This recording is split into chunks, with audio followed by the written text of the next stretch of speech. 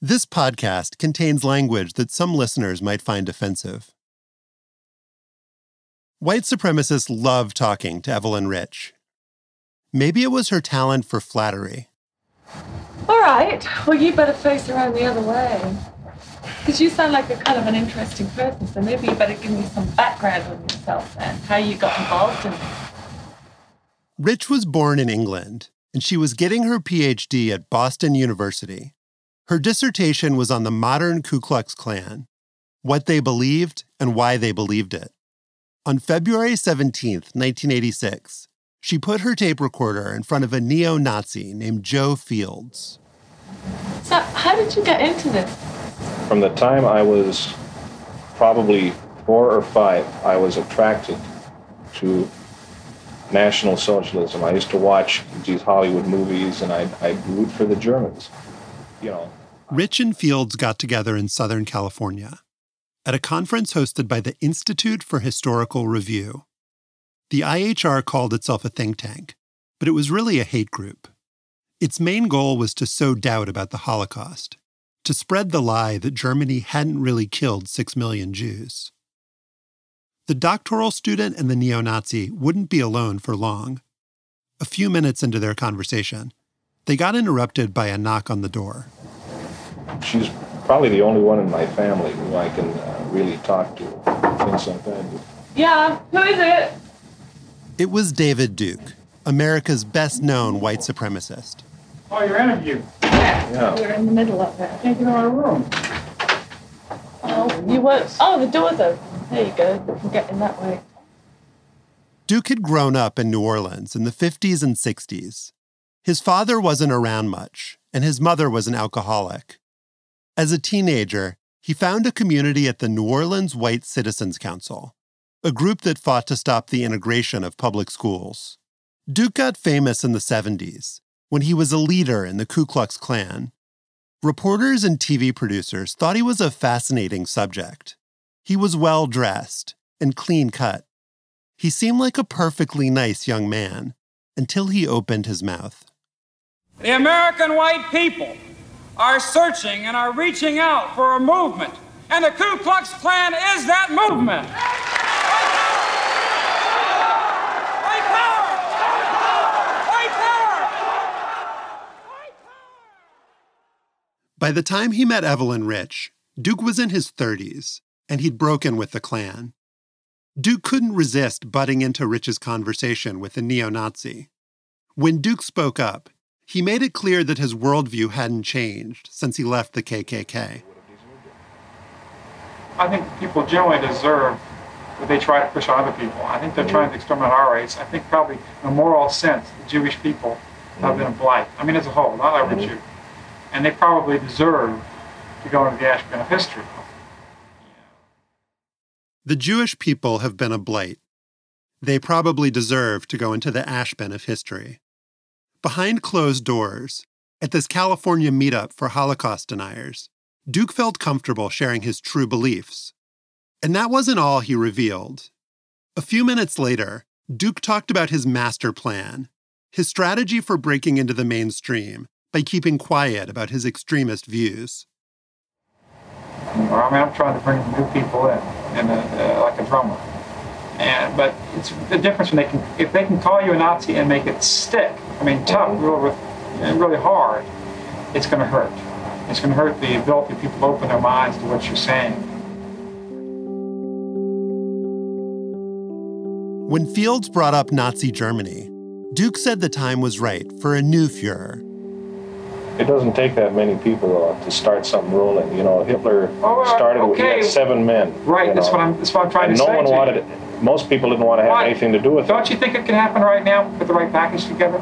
Don't you think that there are millions of Americans who are alienated and looking for something, and the truth is the truth, and give them something to believe in? And Guru Duke will come along. Yeah. Well, it's still me, somebody, my God, if it's not me, I might have to do it, because nobody else might come on and do it. The recording you just heard would help bring down David Duke. But that would happen later. In the late 80s and early 90s, Duke was sure his time had come, that he was the leader white people wanted to believe in. He was canny and charismatic, and in his home state of Louisiana, he was becoming a political star. As a kid growing up in New Orleans, there was a lot about Duke and his movement that I couldn't comprehend. But I saw and heard enough back then to understand that something enormous was at stake. There's something very scary about the election of David Duke. David Duke is drawing full houses. Much of the debate, at least at first, will be about David Duke. Some hate him. To others, he's a hero.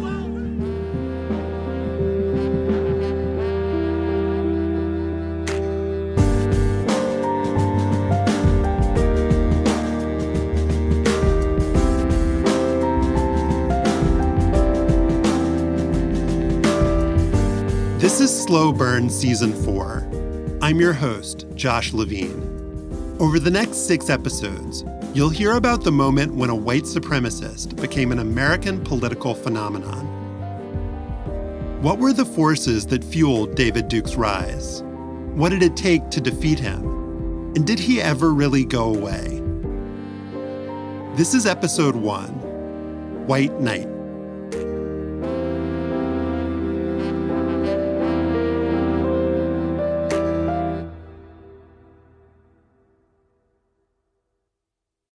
David Duke had big plans and an enormous ego. His first priority, in the years after he bared his soul to Evelyn Rich, was to win the highest office in the land.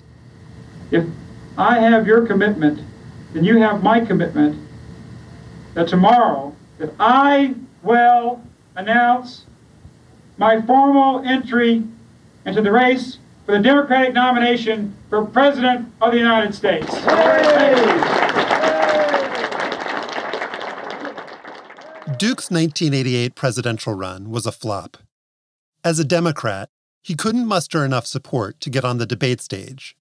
Duke then ran under the banner of the Populist Party, a fringe group dominated by Klansmen, Holocaust deniers, and avowed Nazis.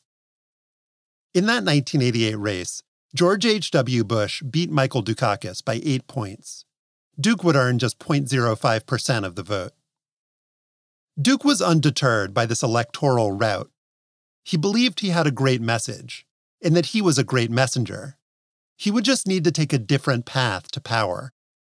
A month after the presidential race, the 38-year-old Duke found an opportunity that was within his grasp. He was going to run for the Louisiana State House of Representatives.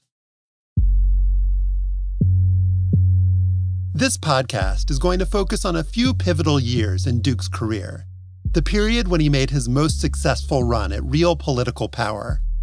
I'm starting here with a campaign in the New Orleans suburbs, because this was the race that changed David Duke's life.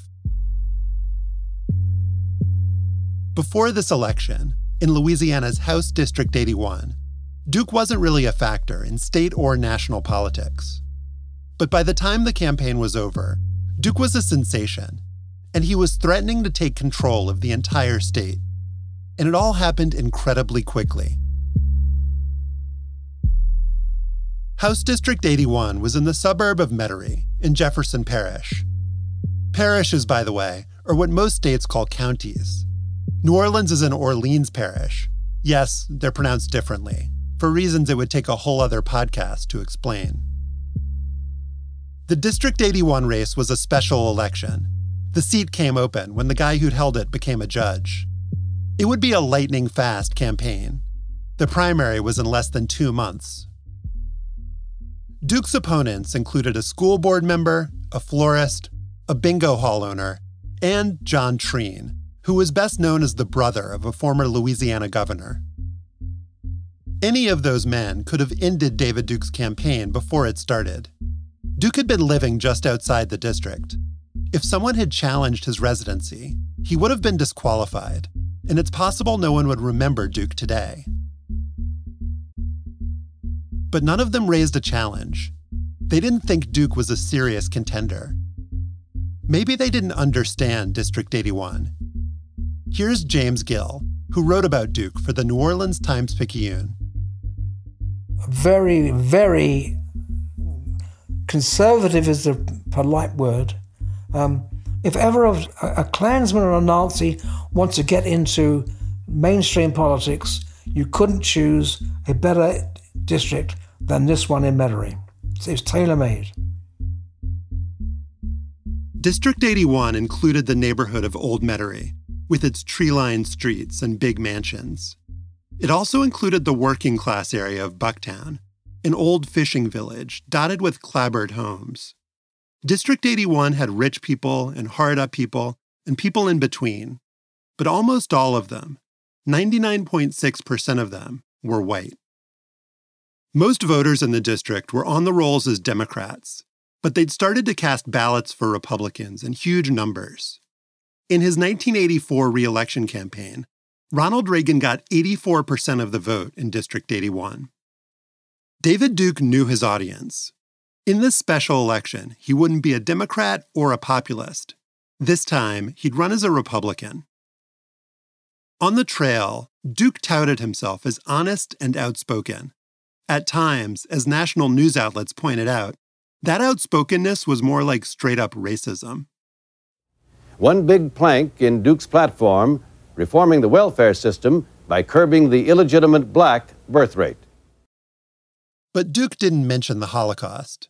And when he got on the subject of race, he spoke more stridently than Ronald Reagan did, but mostly took the same positions. In fact, I'm trying to prevent discrimination with this idea, as I say, of eliminating quotas. We want workfare instead of welfare, and we want an absolute end to these anti-white programs of racial discrimination called affirmative action and minority set-asides. Duke presented white nationalism as an ideology of fairness. He argued that Black Americans were getting special privileges on the job market and in government contracting, and that it was time for someone to stand up for white people's interests. Here's Quinn Hillier, a Republican who supported Duke's opponent, John Treen. When he did talk about race, it was never about doing anything to blacks. It was always about protecting whites. Psychologically, for a lot of voters, these distinctions, subtle distinctions, are important. Duke didn't only talk about race. One of his biggest issues was property taxes. He vowed to keep them low, to protect what he called hard-working, productive, middle-class people. This was the plan Duke had laid out to Evelyn Rich and the neo-Nazi Joe Fields. He was trying to bring new people in, to win over voters who didn't identify as white supremacists.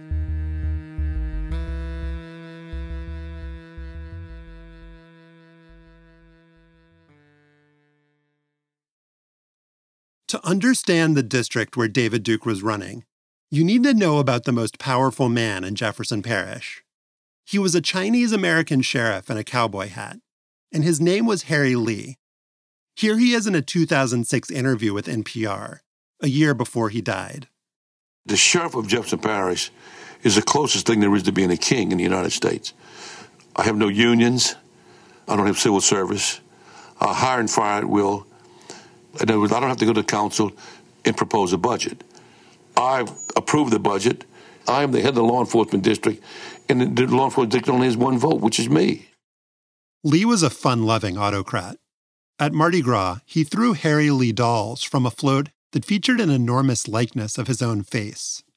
The sheriff spent $80,000 on that float, which he saw as money well spent.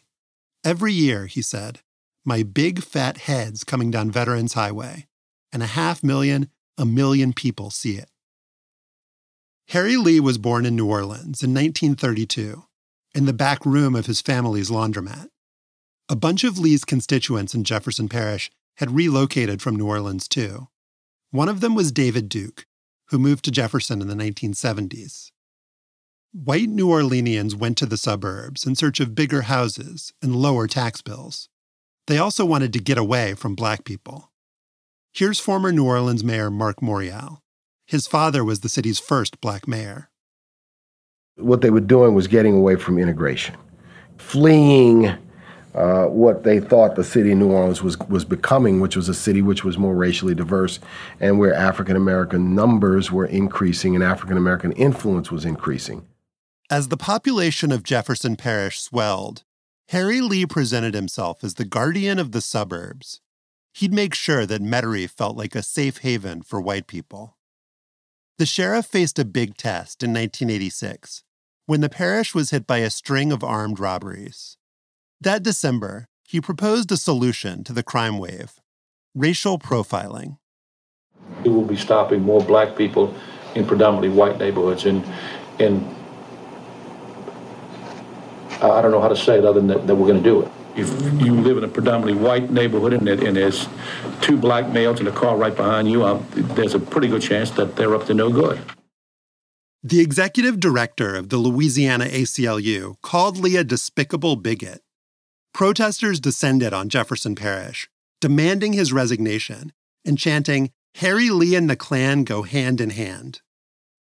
Lee walked back his plan, but he didn't resign.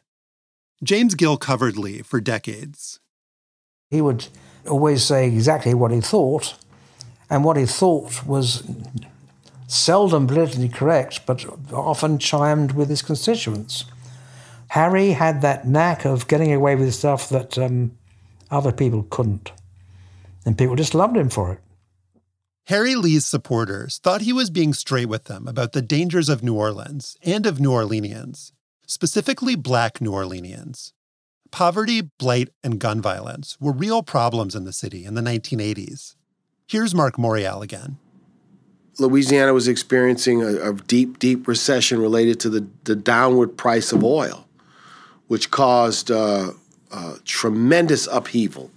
It caused New Orleans to lose population. It gave us a problem of abandoned housing. It fueled the crime and the crack epidemic in the city.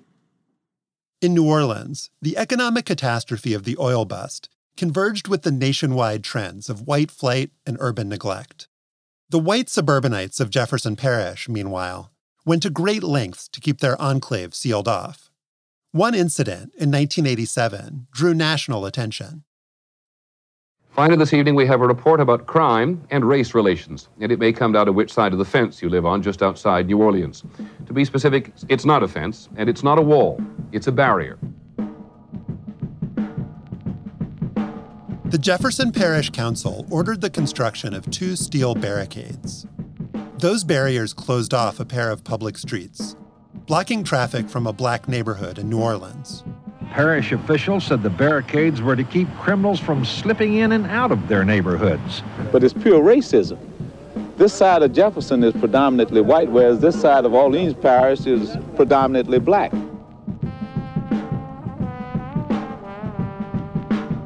A New Orleans government crew bulldozed the barricades, and Jefferson decided not to rebuild them. But the message had been sent.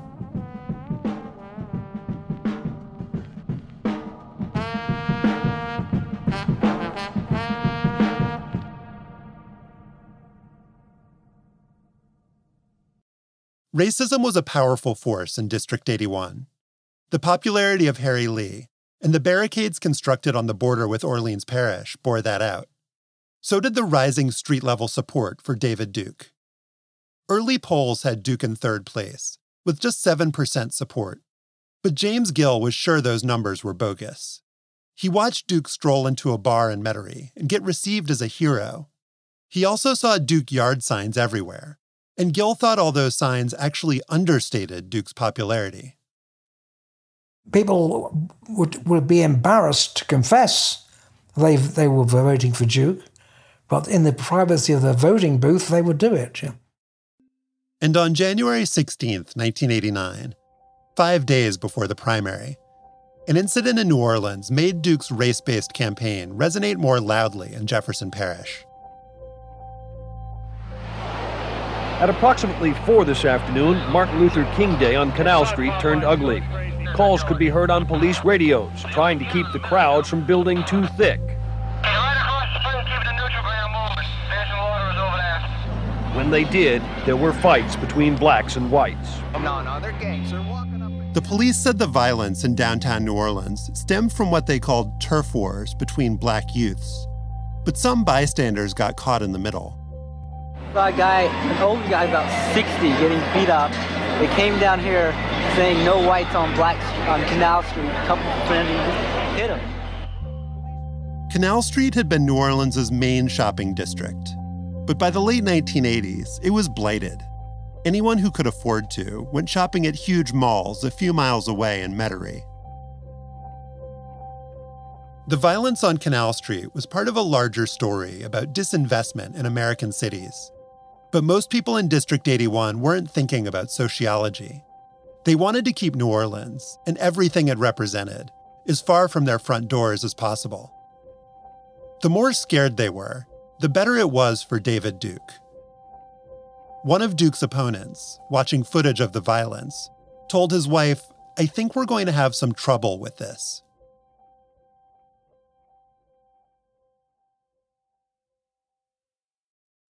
As voters in District 81 went to cast their ballots, David Duke was still considered an underdog. The frontrunner was 62-year-old Republican John Treen. Beth Rickey worked for the Treen campaign. Here she is in 1991. I came up the stairs that night, election night, and I'm coming up the stairs, and I was just waiting to hear that it was John and this other fellow, Delton Charles, in a runoff. And someone grabbed me and said, Duke came in first. Governor Buddy Roemer says electing former Klansman David Duke to the state legislature would not help Louisiana's national image. Duke led Treen with 33% of the vote. David Duke was inching closer to the American mainstream, but he wasn't a winner quite yet. This was just the first round of voting. Since neither Duke or Treen had a majority, there would be a runoff a month later. In private, Harry Lee described the face-off between David Duke and John Treen as a choice between a bigot and an asshole. Republicans in Louisiana loved Treen's brother, Dave, the former governor. But John, who made his money as a home builder, was seen as entitled and arrogant. He was the type of guy, one anonymous Republican said, who can tell you good morning and piss you off. Treen had thought he could coast to victory on name recognition alone. When the race became a personality contest, he was severely outgunned. John Treen was not an impressive candidate. He was a perfectly decent guy as far as I know, but had nothing really to commend him. He was no charisma, no colour, no style, no dash. David Duke had the dash that John Treen lacked. Duke's fans reveled in his youth and his energy. Earlier in the 80s, he'd remade his face with plastic surgery, a nose job, chin implant, and chemical peels. One 72-year-old woman said that seeing Duke at her door was one of the most thrilling moments of her life. Treen voters tended to be the very richest in District 81, the type that belonged to Metairie Country Club. Duke's support was wider-ranging. Middle-class people, working-class laborers, retirees. And the people that liked him, they really liked him. Some voters are concerned about Duke's Klan connection, but a lot are not. You got my full support. I mean, I see nothing wrong with being white. Pro-white does not necessarily mean anti-black. And it doesn't bother you that he's a former Klansman? No. I think there's skeletons in all of them. Here's Beth Rickey again. When I was on a radio show one time, I got in a sort of a debate with this man who was saying, "Are you calling me a racist for supporting David Duke?" And I said, why are you voting for David Duke as opposed to, say, John Treen? And he said, well, David Duke's got credentials. And I thought, that's so true. You know, they know he means business about welfare reform. He's a Klan leader. Treen himself was no great champion of civil rights. He'd once been a member of the segregationist States' Rights Party. But he said his views on race had evolved, and he drew a bright line between his values and David Duke's. I think he's running a very thinly veiled racist and anti-Semitic campaign, and this is his history that goes back in the publications that he has put out. One of Treen's campaign mailers showed Treen in his Navy whites at age 19, serving his country during World War II. Alongside it was a photo of 19-year-old David Duke, dressed as a Nazi brown shirt. That image wasn't doctored. He really had worn a swastika. Duke knew this was bad for him. It was just like he'd said to Evelyn Rich 3 years earlier. If they can call you a Nazi and make it stick, it's going to hurt. Duke needed to make sure it didn't stick. Instead of apologizing, He played the victim. He called that flyer character assassination and made a show of tearing it up on local television. The race in District 81 came down to trust. Who was an honest broker and who was telling voters what they wanted to hear? For Duke and Treen, this was a fundamental distinction. You don't even know the definition of You're such a hypocrisy, hypocrite. obviously. I'm still standing up. I'm standing up for the white race. I don't deny that. I think that we have rights. You know the definition of hypocrisy. And you know the definition of hypocrisy. In private, you agree with practically everything I say, but you don't have the guts and the courage to come out openly and say what I believe. You don't have the guts and courage to tell the truth, and now you're doing it again.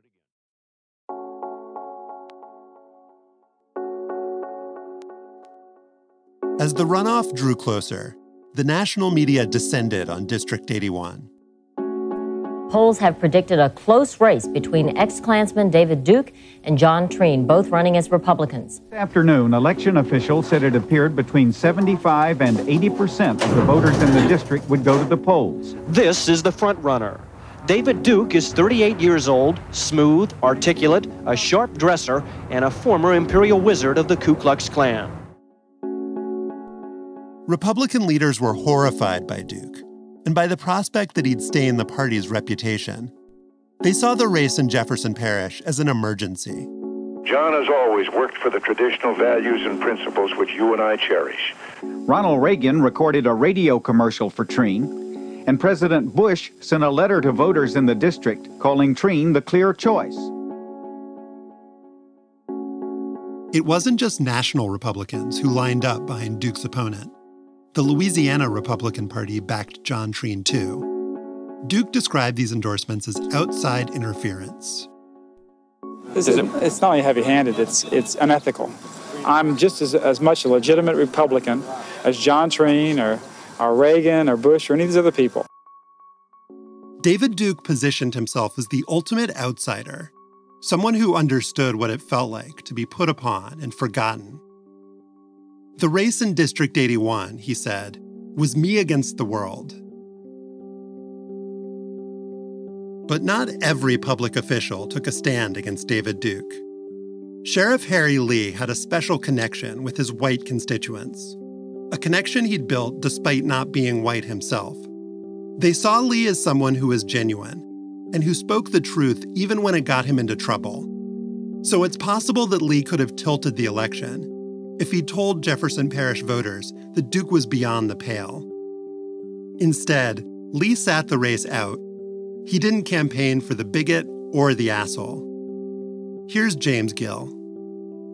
Harry must have felt he needed to tread very carefully because he didn't want to alienate people who might vote for him. And people who voted for Duke would also vote for Harry.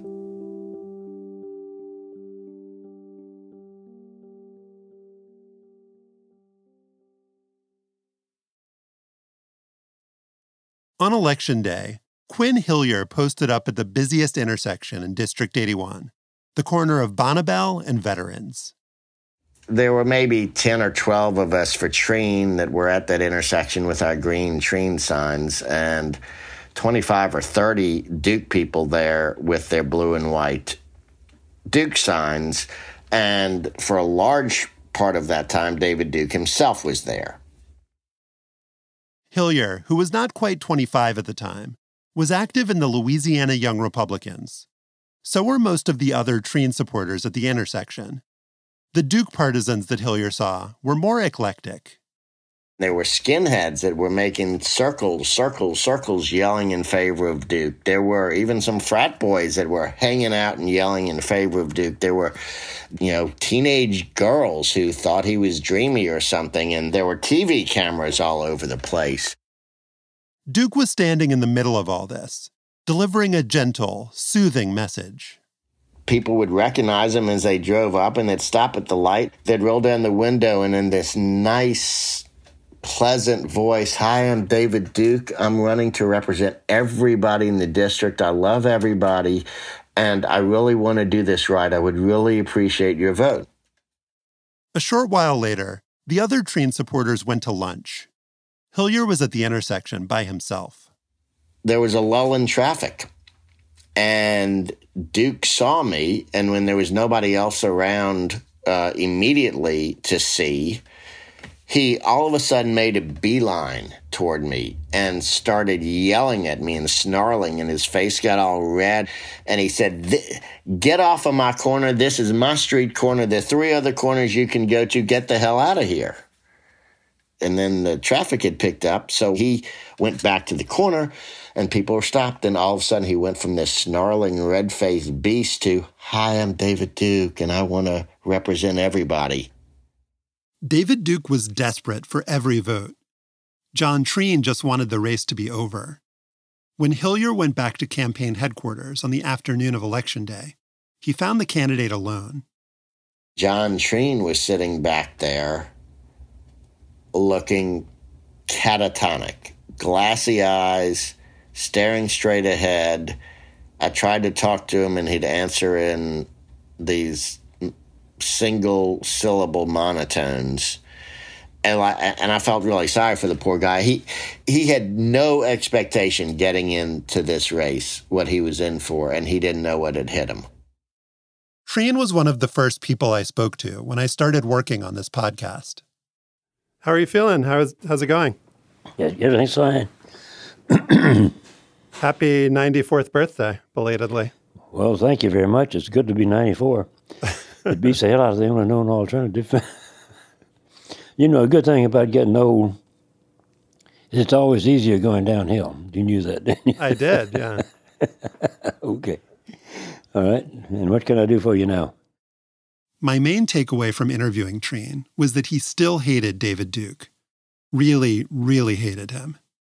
Treen told me that Duke had spread a horrible lie about him during that 1989 race. Quinn Hillier got wind of it on Election Day. In addition to all the other things I heard, I distinctly remember one person going by and rolling down their window and said, "No way I'm voting for your guy. He's a child molester." John Treen wasn't a child molester.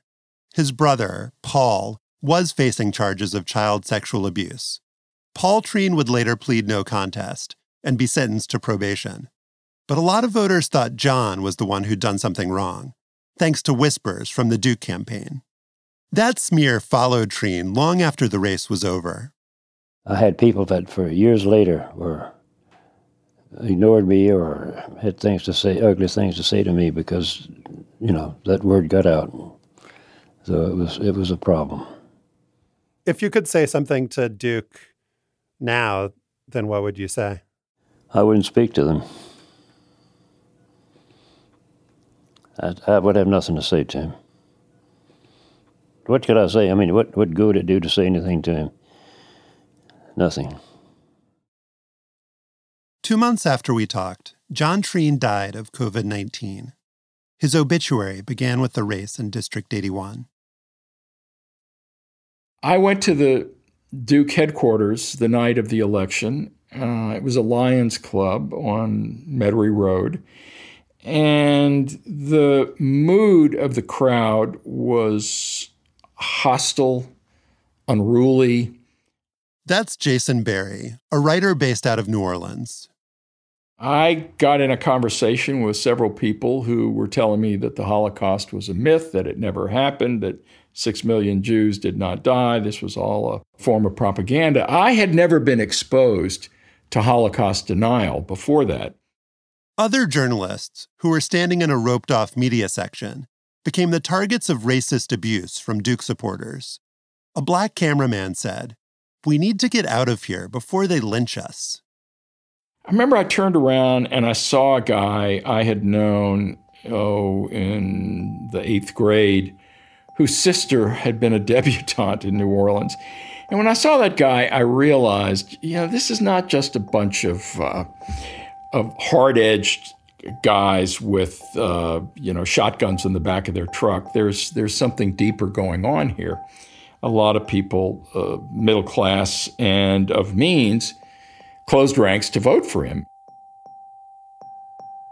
After a campaign peppered with charges of racism, with unofficial returns showing 35 of 35 precincts reporting, Duke has 8,456 votes, Treen 8,232.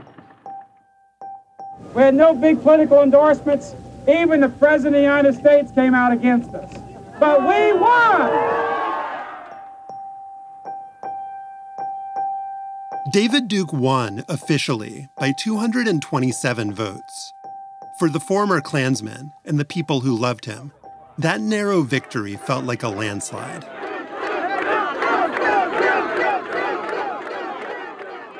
That's the crowd at Duke's election night party, recorded by Plater Robinson. Robinson was an independent radio journalist. He spent that evening circulating through the room, asking Duke's biggest fans to explain what had just happened.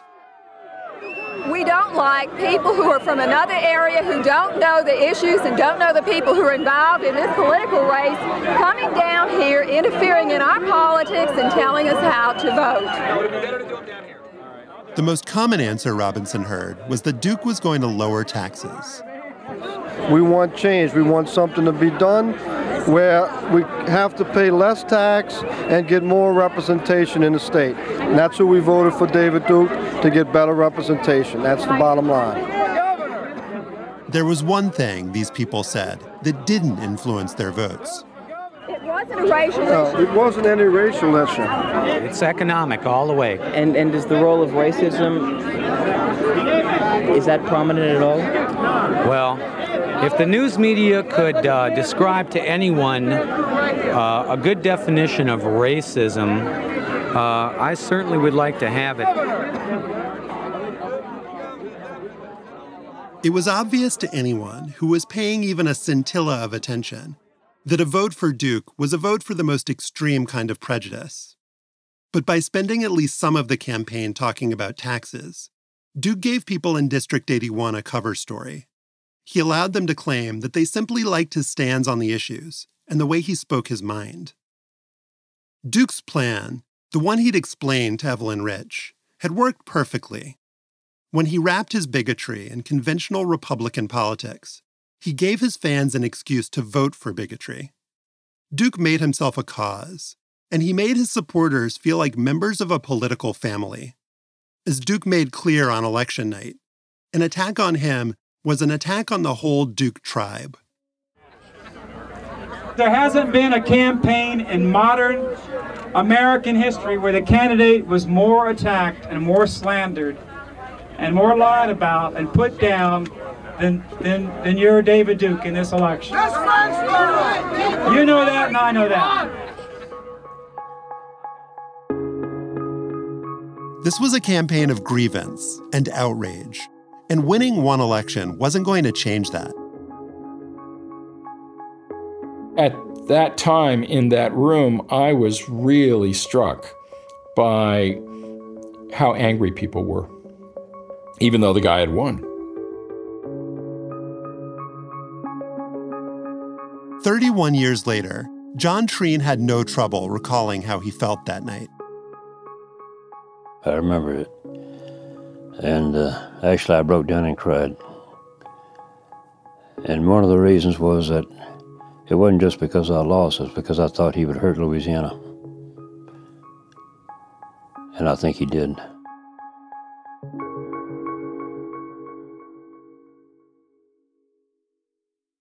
My great-grandfather, Lewis Wright, came to the United States out of fear.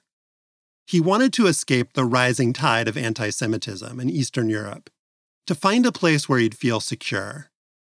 Lewis ended up in the town of Eunice, Louisiana, where he opened a dry goods store in 1911. There were about 1,700 people in Eunice then. Only a handful of them were Jewish. But Lewis and his family were embraced there. Louisiana felt like home. Lewis's daughter Lillian, my grandmother, moved from Eunice to New Orleans to go to school. That's where my dad grew up and where I was born and raised. I was 8 years old when Duke won that election in Jefferson Parish. I remember seeing Duke signs all over the place, including on the roof of a restaurant that served really good gumbo. I also saw Duke himself working the crowd at an LSU football game. I'd always thought that Tiger Stadium was my favorite place in the world. But after that day, I wasn't sure a Jewish kid like me belonged there, or anywhere in Louisiana. Since I started out as a journalist, I've wanted the chance to look back at the Duke years and to understand why so many people were drawn to him. That feels more urgent now, as the movement Duke built looks less like a historical oddity than a warning sign. The morning after the election in District 81, Duke said that everybody needed to calm down, that all the fears about what he might do to blacks and Jews were totally overblown. I don't know if you remember the old children's story about Chicken Little. Chicken Little ran around and said, "The sky is falling, the sky is falling." And it turned out it was only a small acorn on Chicken Little's head. I have been elected. I'm the new representative from this district. And ladies and gentlemen, the sky hasn't fallen.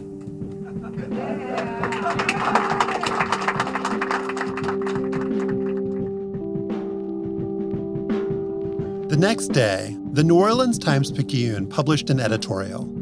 It was headlined, "The Duke Embarrassment." Mr. Duke's message was clearly a racial one, and remained so throughout the campaign, the paper said. This message is repugnant, and we categorically reject it. At the same time, we believe every human being should be given the chance to grow, to change, to see the errors of his ways.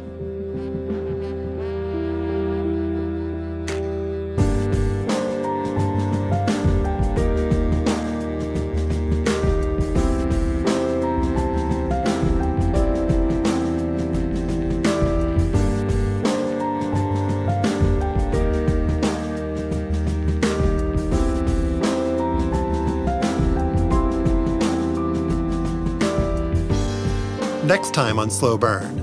In 1989, David Duke made himself out to be a new man. But his years in the Klan were the key to understanding who he was and who he wanted to become. What did David Duke do for the Ku Klux Klan? And what did the Klan do for him? On episode 2 of our series. Slow Burn is a production of Slate Plus, Slate's membership program. This season, Slate Plus members get exclusive first access to episodes 2 and 3 of our series. Yes, if you are a member, you don't have to wait another week or two. These episodes are in your feed right now. Here's a preview. And the crowd started chanting things like boneheads, boneheads, boneheads. And, you know, he didn't have to do very much to rev up these people. Their anger was there. They agreed with him. They, you know, they wanted him to do more. They would say, "Where are our sheets?" You can listen now by signing up at slate.com/slowburn. Starting next week, Plus members will also get weekly bonus episodes where we'll dive deeper into the history we're exploring this season. We couldn't make Slow Burn without the support of Slate Plus, so please sign up if you can. Head over to slate.com/slowburn. Slow Burn is produced by me and Christopher Johnson, with editorial direction by Lowen Liu and Gabriel Roth. Madeline Ducharme is our production assistant. Sophie Summergrad is Slow Burn's assistant producer. Our mix engineer is Paul Mounsey. David Gross composed our theme song. The artwork for Slow Burn is by Lisa Larson-Walker. Special thanks to Jordan Hirsch, Jessica Seidman, and Slate's Chow Tu, Katie Rayford, Laura Bennett, Allison Benedict, and Jared Holt. Thanks for listening.